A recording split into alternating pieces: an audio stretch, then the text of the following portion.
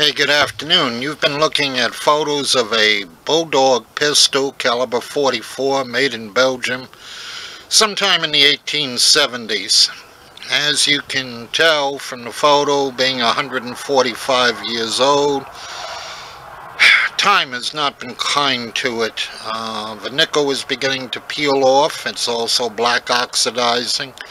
In spots where it's peeled off, rust is occurring on the bare metal underneath.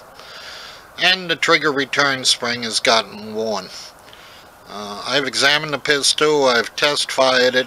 The functioning is good other than the aforementioned weak springs.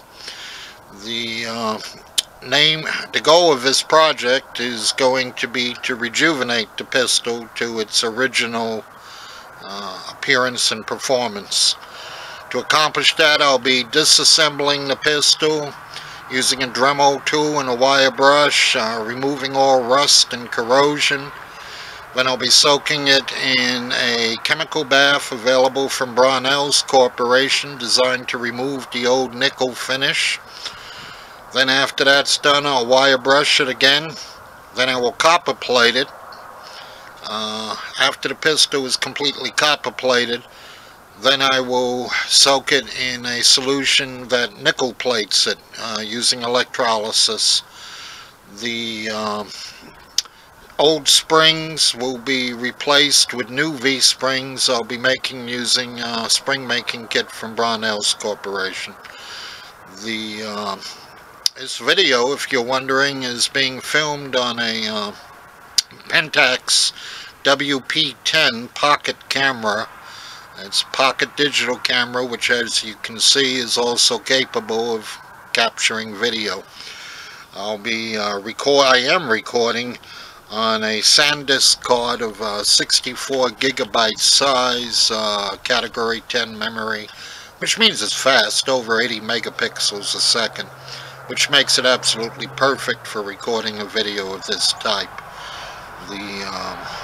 Throughout the project, I'll be using tools obtainable from Brunel's Corporation and some suppliers at Amazon, etc. And when appropriate, I will mention them. If you've got a similar project in mind, feel free to go to the links in the blog and check out the prices. Might be good. Let's go on to the next thing. Oh, one other thing. I should point out, this video is not going to be a quickly made video. It's going to encompass several days. The reason for that is there are chemical projects, chemical aspects to this.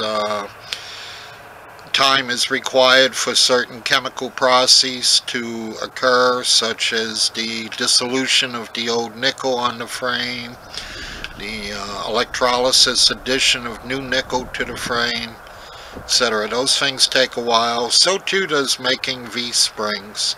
I will show you how the V-springs are made when the project reaches that stage. But just be aware that this project's going to take place over a couple of different days, and accordingly, from time to time, you see me in different clothing. And what it's about is this is not a 20-minute video, although it might only take 20 minutes for you to view it. I hope you enjoy it. Bye-bye. Hey, me again. Yeah, I got safety glasses on, which is a real good idea for what I'm about to do. And whenever possible, I'm going to try and film outdoors. But for right now, I disassembled the pistol. I want to show you an example of the kind of corrosion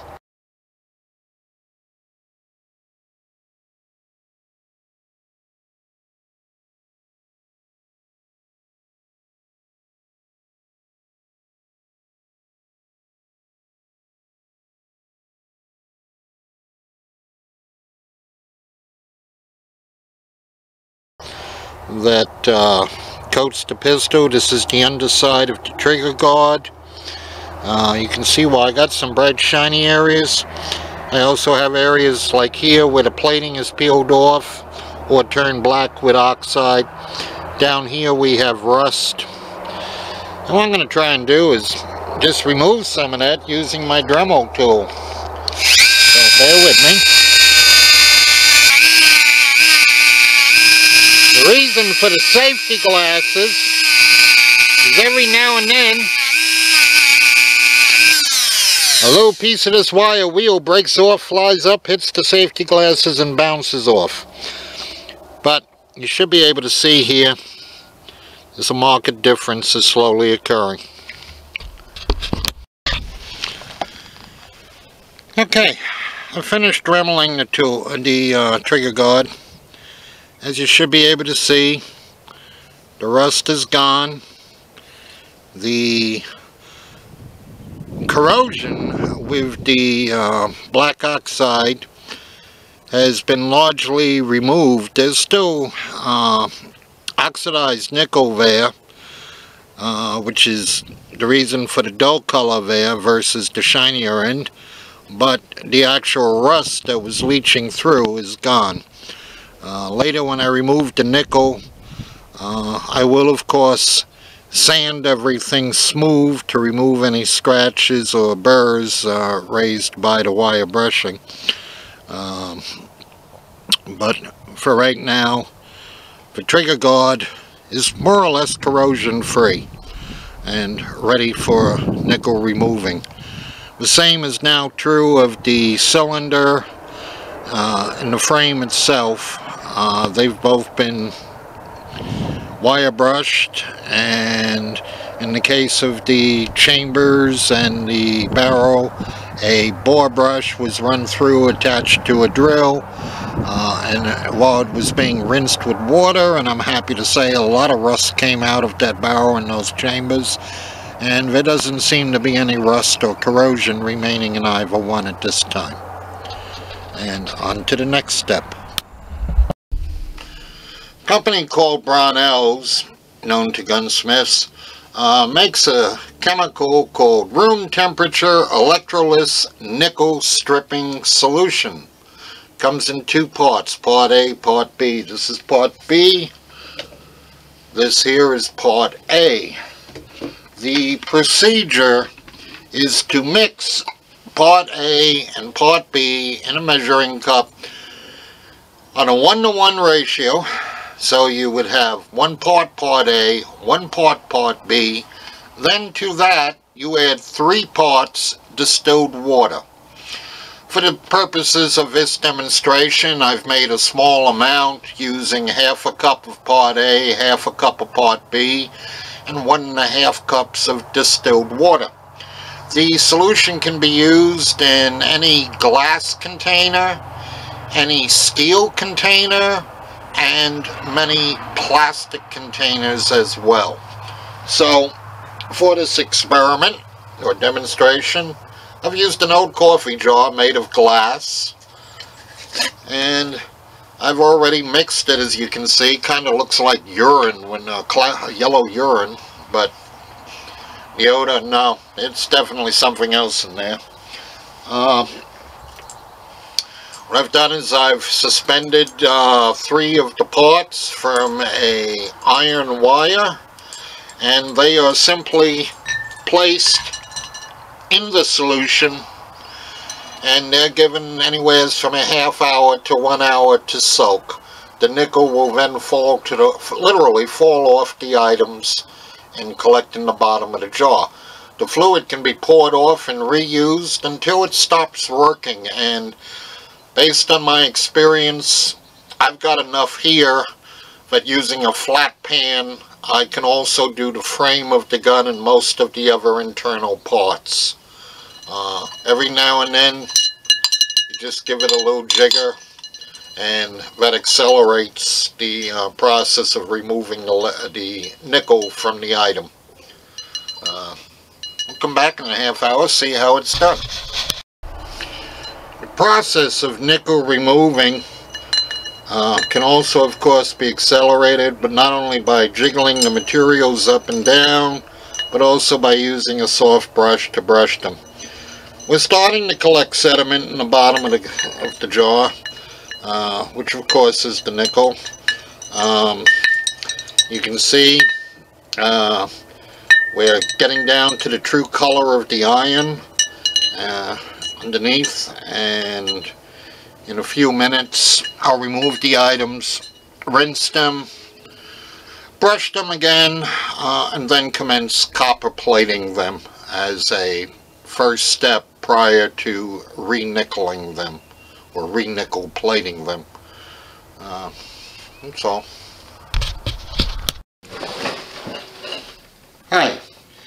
I want to make a brief video about some issues that have come up in the course of working on this revolver, and also to mention some products that are maybe a real good idea to have at hand.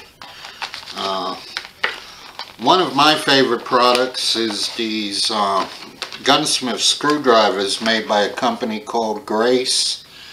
They are hollow ground. They're available in various sizes. When taking a pistol apart or a rifle, you want to be careful not to damage the screw heads on them, because doing so not only makes using the screws more difficult, but also it can lower the value of the weapon. So these are Grace gunsmith screwdrivers, and I personally recommend them. Both Amazon, Brownells, and a couple of other companies carry them. Another useful product I'm finding is this Master Gunsmith screw set. It contains a bunch of screws in size 6 and size 8, which, although intended primarily for scope mounting, I'm also finding them very useful on these old revolvers because they have similar size screws. One of the issues that popped up on this cylinder and the trigger guard, when I removed the nickel, what I found underneath was a lot of corrosion pitting under the nickel.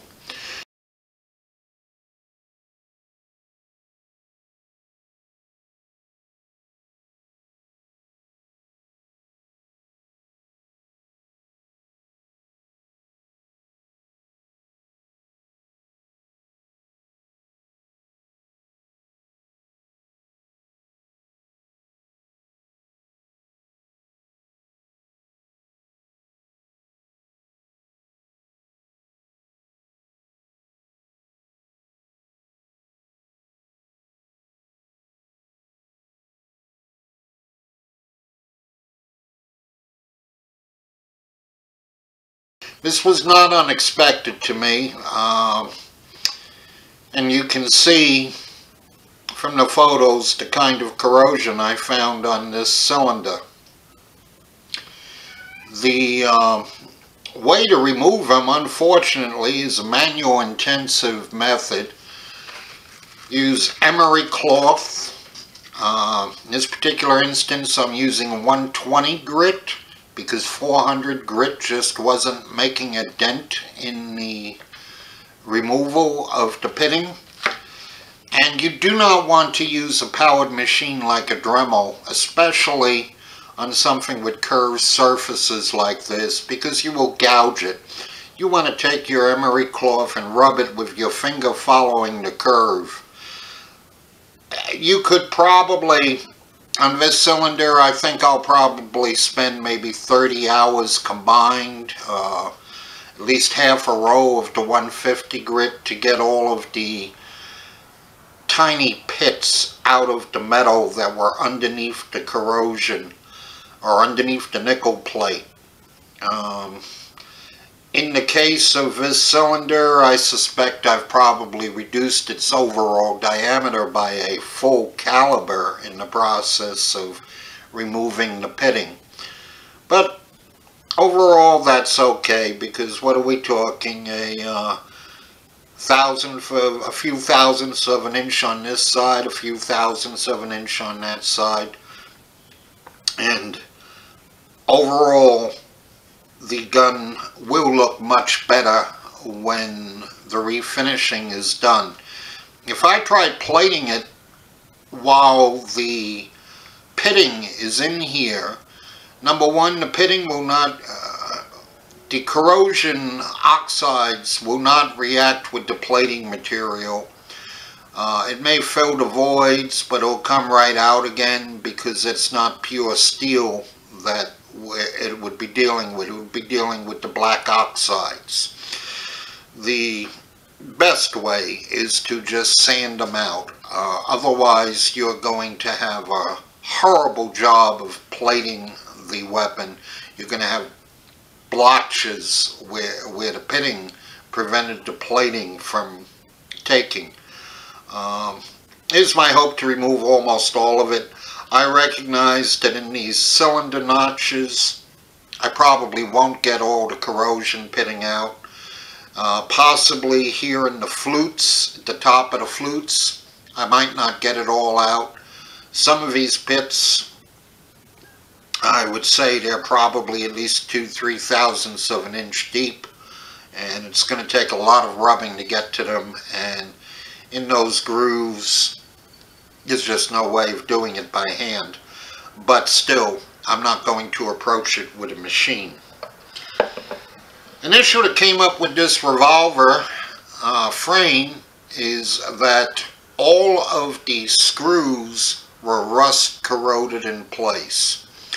For myself, what I decided to do was, I have a ultrasonic jewelry tank, cleaning tank that someone gave me used, and I filled it up with WD-40, put it outside, let it run for a few hours, and let this frame just sit in the hot WD-40, because the ultrasonics make the oil hot, which is why I have it outside, so there's no risk of fire.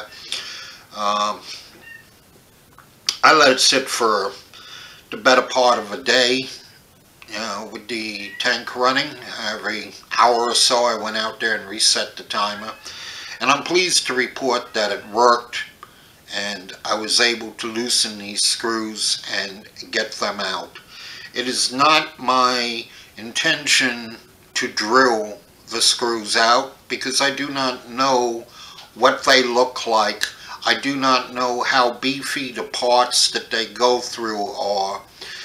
Likewise, I would have to re-tap the gun to put in a replacement screws, and that would not be authentic. The best procedure, in my opinion, is going to be to loosen the screws, remove them, repair the heads of the screws, and then work on the inside of the gun. Somebody before me attempted removal of these screws at an earlier date. I don't know if it was 100 years ago or 2 years ago. I can tell you that the damage shows traces of oxide, which implies it was at least 10 or 12 years ago that it occurred.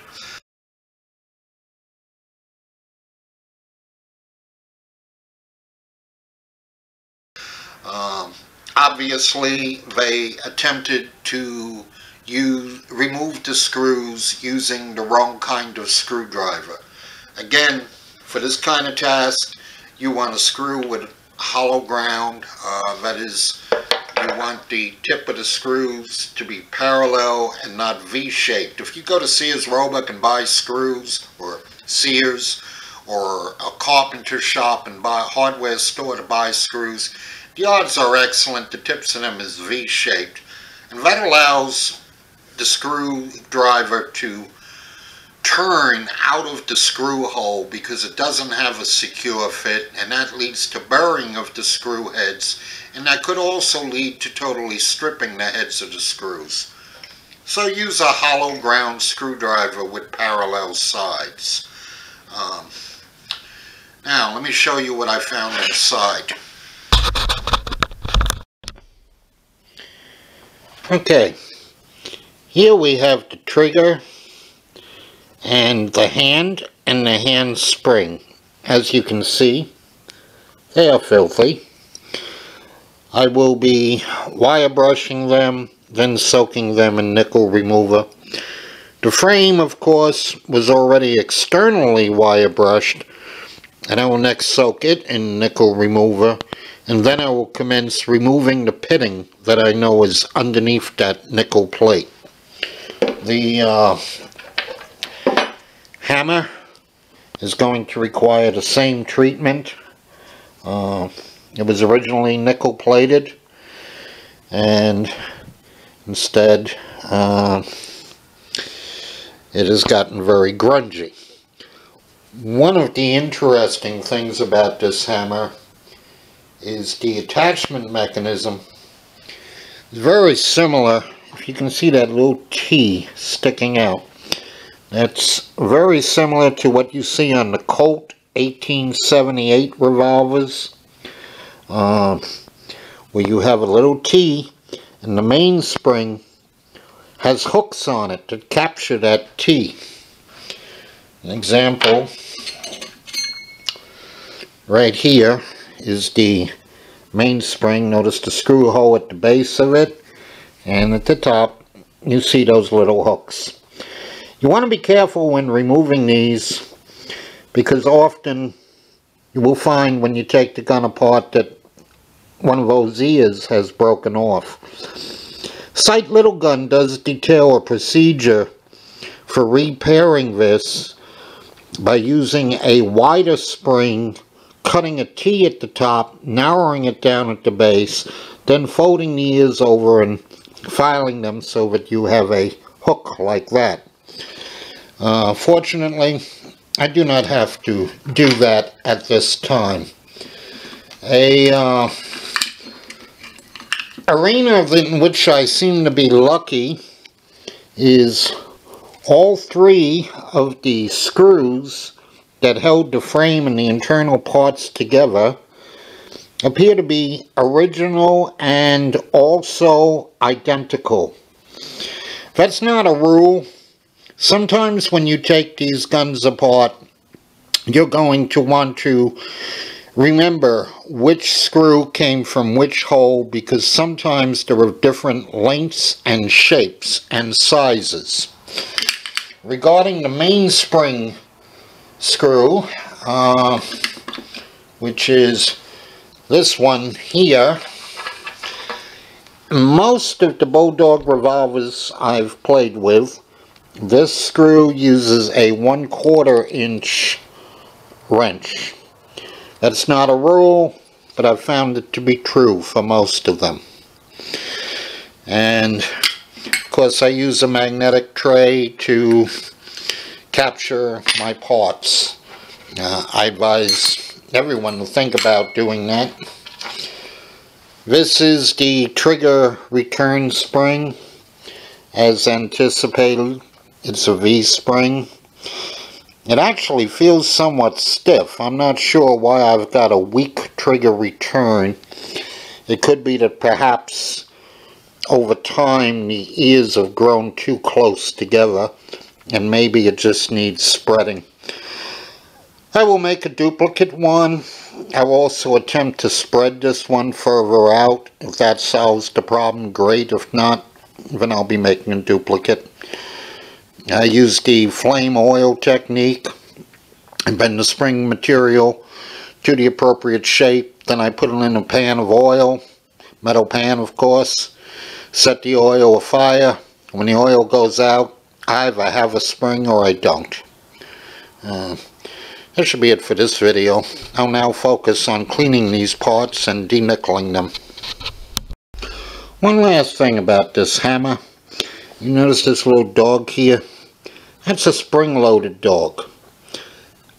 Often on these revolvers, what the assembly technique was to hold the spring and the dog in with a screw and then smooth the metal so that the head of the screw just totally disappeared.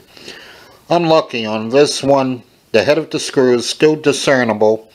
I should be able to remove it without much problem, thereby removing the spring so that these parts can go into an electrolysis bath without damaging the spring. Again, I was also lucky in terms of the loading gate. I'm able to access the loading gate spring through the top by removing a screw, and I'm going to pick that spring out and take it aside so it too does not go into an electrolysis bath, because that might weaken the spring. End video. I want to show you how the gun came out after going through the denickeling process. This is it.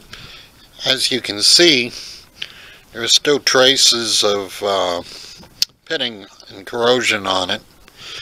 It's not nearly as bad under the nickeling as I had feared it would be, but there's clearly some dark spots, and obviously I have a visitor helping. Well, he doesn't care. Similar with the small parts, such as the hammer, you can see some traces of corrosion here. There's some wear marks, obviously 140 years old. This should be. Trigger's not too bad, but there's definitely corrosion pitting at the edge of the barrel, on the barrel itself. One thing I'm going to do, I've decided, is I'm going to take my end mill, chuck this in the vise, and just run a small end mill down this rear sight groove, which right now is not really functional as a rear sight. It's more of a decoration.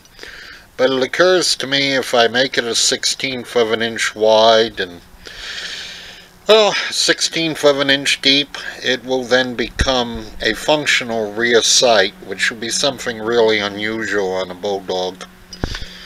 The corrosion pitting on the small parts, this would be the rebound lever to cause the hammer to rebound, but under magnification, it's got a lot of corrosion pitting here. It was never nickel plated, but I ran it through the denickler anyway.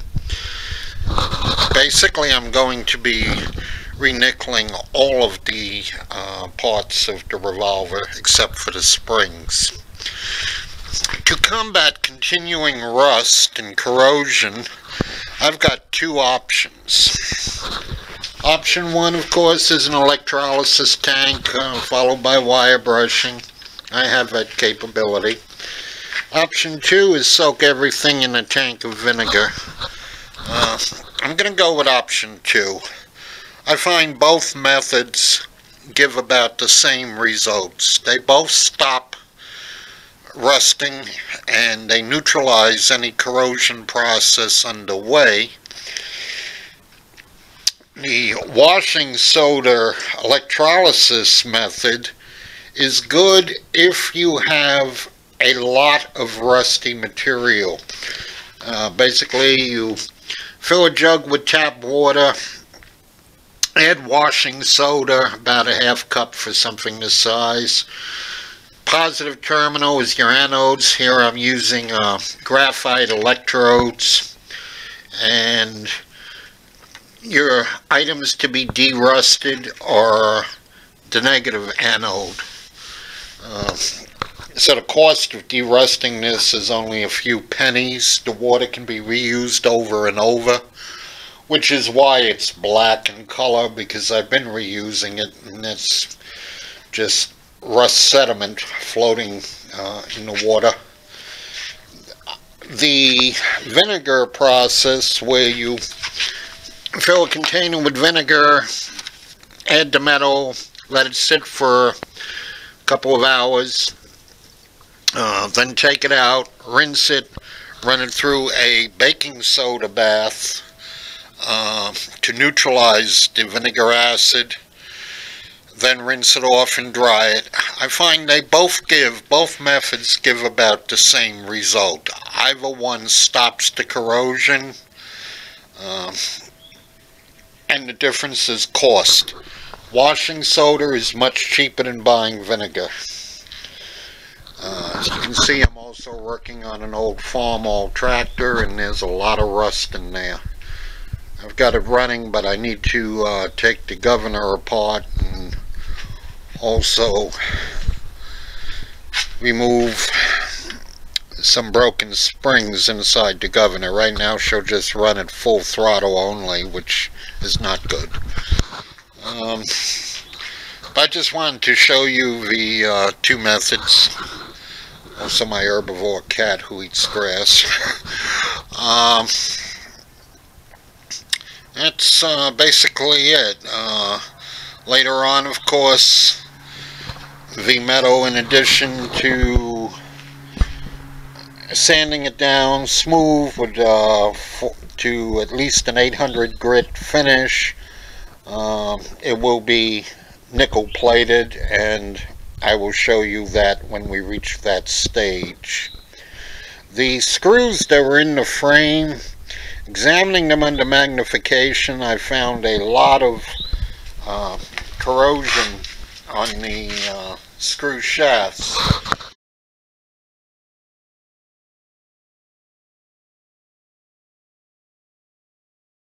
So, after doing some checking, I determined the size of the screw hole and the screws are just underneath the US size 6 bolt size. So I'm going to retap the frame for a 632 bolt and make a new bolt out of some 6D nails that are of the correct diameter. Obviously cut them the length, thread the portion at the end about 1/4 of an inch that requires threading, and cut a slot at the top of it for a screwdriver head. Then those two will go in the nickel plating tank, so that I'll have new screws of a modern thread, tap, and at the same time everything will be nickel plated. That's all. I just want to add that vinegar is working quickly. You can already see the corrosion starting to stand out on the frame, and that vinegar will take it all off. Okay, after a few hours in the vinegar and in a wire brushing, this is how the pistol frame came out. I think that looks markedly better. I still got to wire brush these crevices on the inside. All of it, of course, will be polished with a fine grit, but I think we got to admit that's a major improvement over where we were. The internal parts, like the hammer, they also came out good. Some fine polishing, wire brushing still left down in this area, but basically I think that's a heck of a lot better. The same with the trigger. It too, the corrosion has been neutralized, and wire brushing has brought out some of the luster. After these parts are sanded smooth with 1000 grit, I will copper plate them and then aluminum plate them and then reassemble everything back into the pistol.